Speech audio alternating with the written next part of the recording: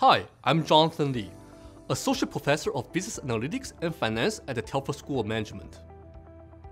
Measuring investors' tolerance to risk plays a central role in the investment industry. When we fail to properly assess risk preference, we can lead clients to falsely believe that their investments are safe and that they can end up taking more risk than they can afford.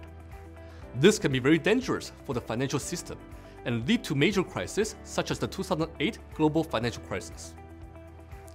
Finance professionals today still rely on inefficient and narrow approaches to measure their clients' investment preferences. For instance, bank finance advisors often ask new clients a list of questions to assess their clients' investment preferences. But this traditional approach fails to account for an experience that's really subjective. My risk preference can be very different from the preference of a major corporation or people interested in investing in their retirement fund or their children's education.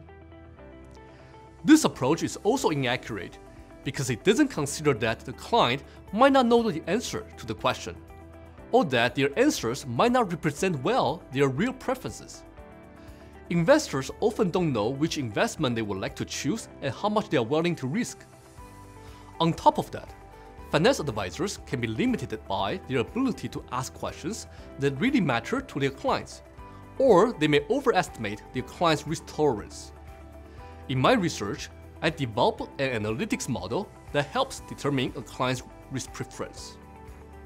Using machine learning and AI techniques as a basis, the model not only accounts for a client's feedback, but also considers client's investment history and the company's past performance in a complex and ever-changing market.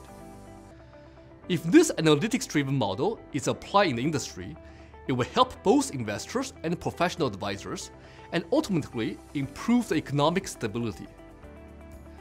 The model can help clients hold finance advisors and institutions accountable for identifying investment opportunities that reflect their own preference.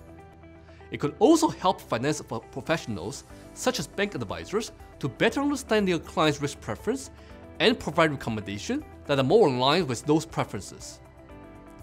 This research overall will help innovate the financial industry and contribute to our vision for a wealthier Canada.